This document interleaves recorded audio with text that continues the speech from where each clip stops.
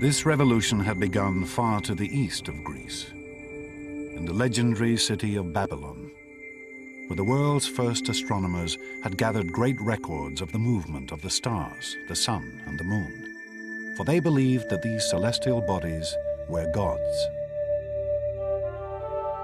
This knowledge and study of the heavens had been slowly spreading across the ancient world,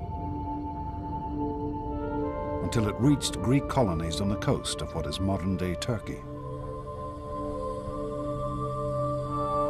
There, a shattering change occurred.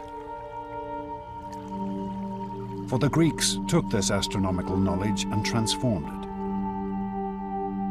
They took the gods out of the heavens and replaced them with reason. Gradually, the Greeks begin to say, these are not persons. These are things. There's an orderly world which the human mind can actually capture. It is subject to our understanding.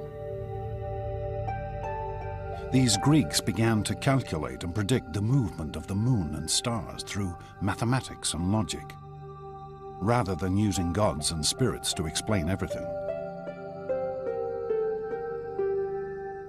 It was the birth of science.